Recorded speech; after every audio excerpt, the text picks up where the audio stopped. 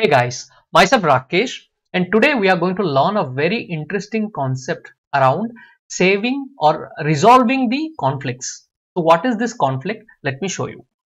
Let's say I have opened the same project, which is Bank A1 project, in two different instances.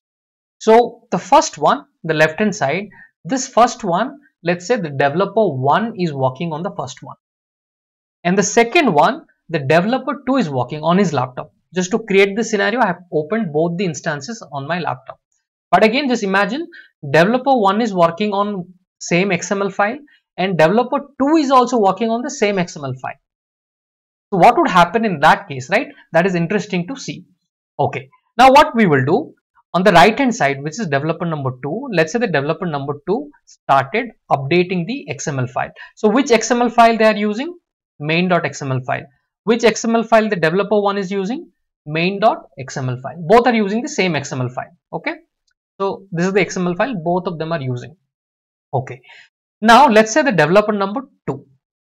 What he is doing? He's adding some activity. He's making some changes to the sequence. So to keep it simple, we'll use a message box. And here for the message box, I'm going to change the display name to get an indication. And I'm going to say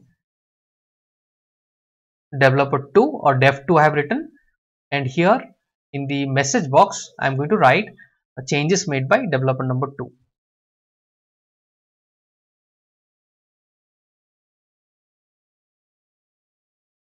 Okay, so this is the changes made by developer number 2. So as soon as he made the changes, what he is doing, he might have added few activities, remove few he's some kind of a changes, or he has modified the properties of some certain activities. So he has done all the changes. So for example, for the button, he has added OK and cancel. So properties of an activity, couple of things in the main.xml file he has changed. He can work on any XML file. So for an example, I'm taking main.xml file. Both the developers are working on the same file. So let's say the developer 2 has made the changes, and after making changes, he's going to save the project, and he will go to the projects tab, right click on the name of the project, and he's going to commit. Okay, hit on commit, and here just for our learning purpose, I am simply saying changes made by developer 2, and I'm going to commit and push. So the moment developer 2 did the commit and push, what happened? All the changes that he has made is going to get uploaded to github.com. So the repository got updated by developer number 2. Now after some time, maybe the developer 1 had gone on a break, so he's coming back, and now he knew what are the changes needs to be done, and he's making the changes. Okay, so what would happen? The developer 2 has already uploaded.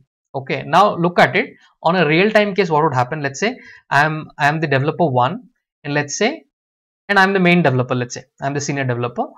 So I'm doing the changes what I need, and the name of this is supposed to be, let's say I'll keep it dev1, that means developer number 1. Do this experiment. This is interesting. And then here I'm going to type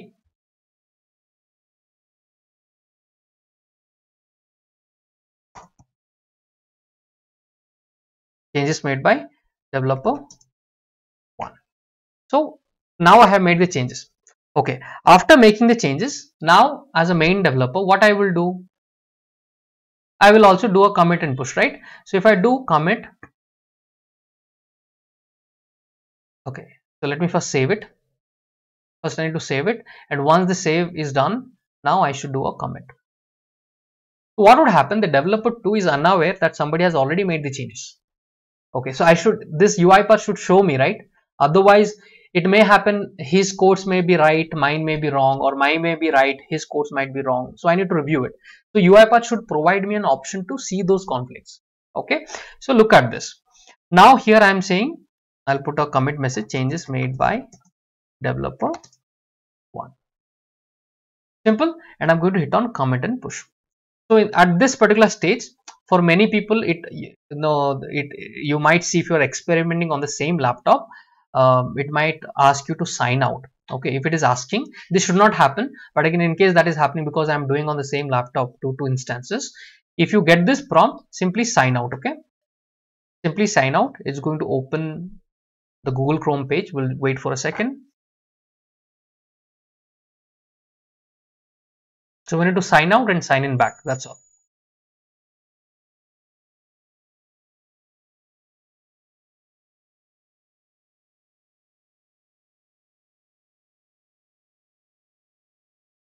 Okay, so this is quite interesting.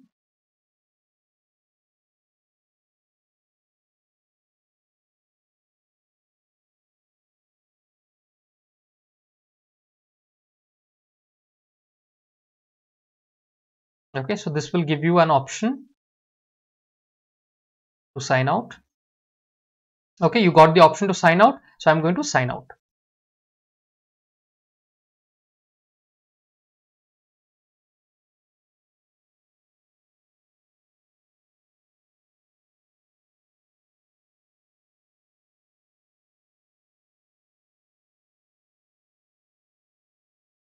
Okay, so I have signed out.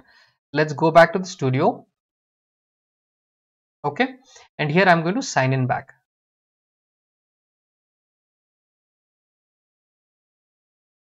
Again, a page will open in Google Chrome. Let me enter my username, password.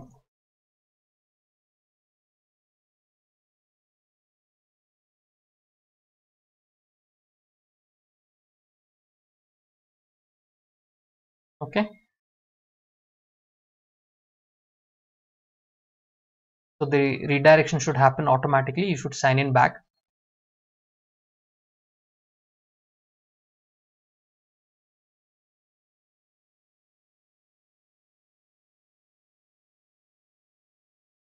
Okay, so you can see I have signed in. Now hit on OK. So once you sign out and sign in back, click on OK. So what happened the moment I did this? Look at my screen. Right, what happened? It is saying the current branch is out of date. Meaning what? That means somebody, the developer 2 has already pushed all the changes to that main.xml file today. So he has made some changes and has updated. So here it's saying the current branch is out of date. Now you are making some changes. This is out of date.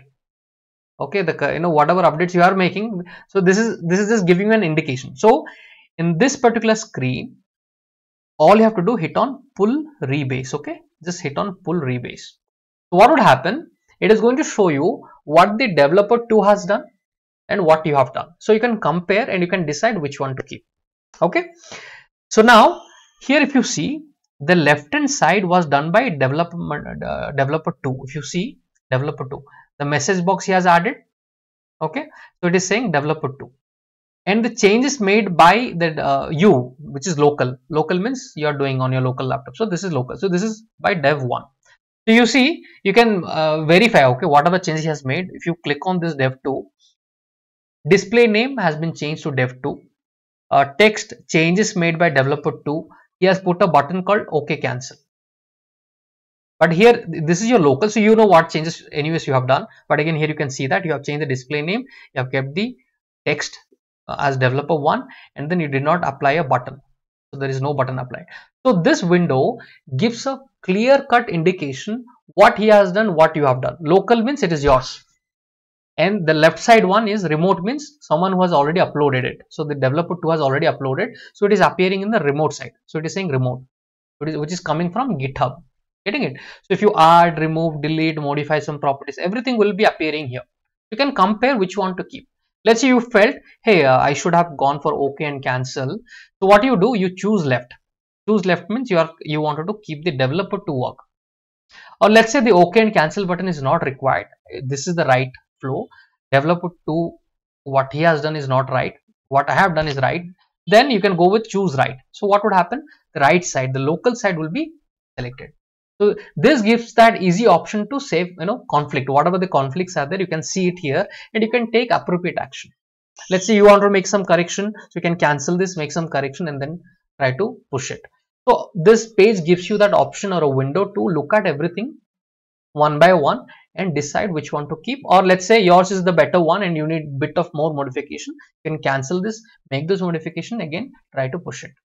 Okay, so here let's say I am okay with the right side one, my the currently developed one. OK and cancel button is not required, so I'm going to hit on save. What would happen?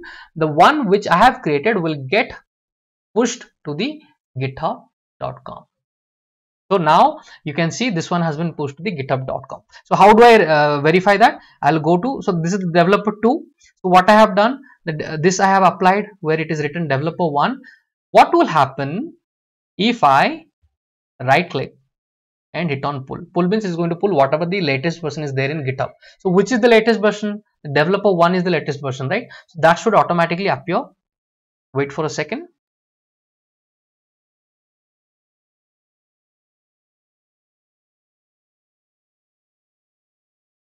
Okay, now you can see for the developer 2, it has brought the, when you pulled it, it has brought the latest one, which is developer 1. So this example should give you a clarity how do you resolve conflict, right? If there are multiple people working on the same XML file, it is not recommended, but in case they have to work, they need to coordinate well, and then they should work. Okay, before they commit input, they should let other people know, okay, I am committing this. So there should be a well coordination. If not, this is one way to technically solve it. Okay, so thank you for watching, guys. We are going to come up with more such interesting contents, but do not forget to subscribe to our channel. So please do subscribe. We have all the contents, almost all the contents on UiPath, going through our playlist, going through the videos that we have created. There are many people who have got jobs, and you can see that in our community tab of our channel, how many people have got jobs around the world. So please do ensure you follow the channel playlist, you follow the content, and do subscribe and hit on the bell icon. Thank you, guys. We are going